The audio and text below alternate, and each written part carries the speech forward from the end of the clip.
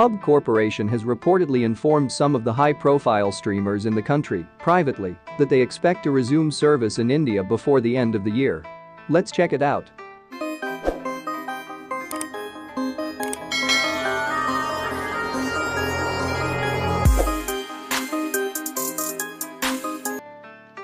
PUBG Mobile was banned in India due to cybersecurity concerns in late June.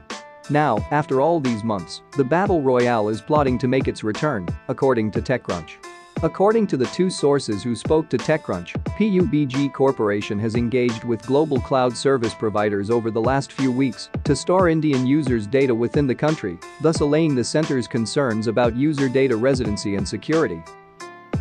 The company has reportedly informed some of the high-profile streamers in the country, privately, that they expect to resume service in India before the end of the year.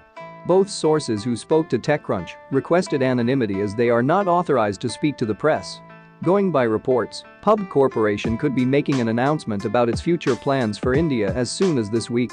One of the sources also mentioned that the company also plans to run a marketing campaign in the country over Diwali next week.